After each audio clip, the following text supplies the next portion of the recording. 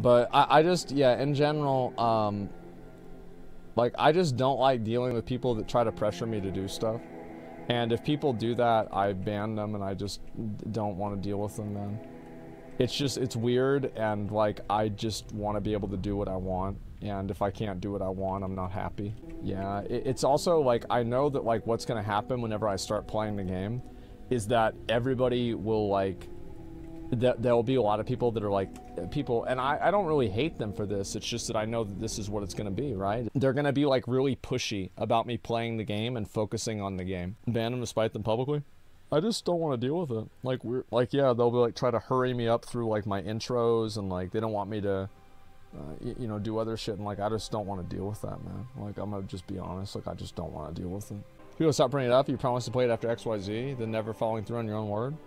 Well, but I never really did say that. Like, people heard what they wanted to hear, and then they just ignored everything else that I said.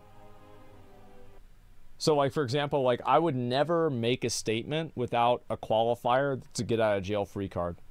And you guys know that. Like, I never say, I will do X, period.